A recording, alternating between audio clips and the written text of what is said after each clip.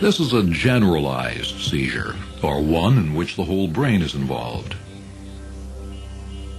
It is also convulsive in nature.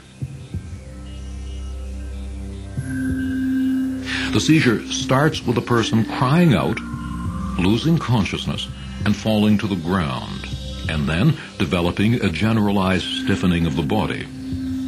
Respiration may briefly cease, which will cause the person to turn dusky blue color.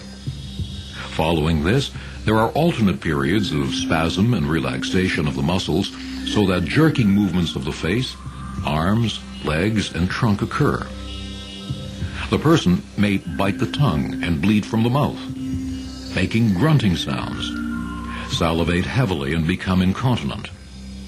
After 1 to 3 minutes, the seizure will subside and consciousness will be regained. Afterwards, the person may be confused, have difficulty speaking, complain of a headache, and wish to sleep.